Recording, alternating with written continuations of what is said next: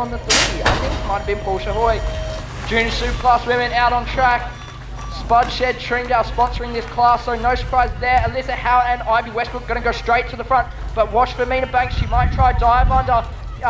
Cadence Marshall just going to dive under about 4 or 5. Imogen Orr fully leaned. 3, 4 down, 5 riders down. Never what you want to see, but it is now all Alyssa Howard, Ivy Westbrook and Mina Banks. There you 1, 2, 3. Been very solid all day. Let's see if Mina Banks has anything for Ivy, as Alyssa has now cleared the rest of the girls.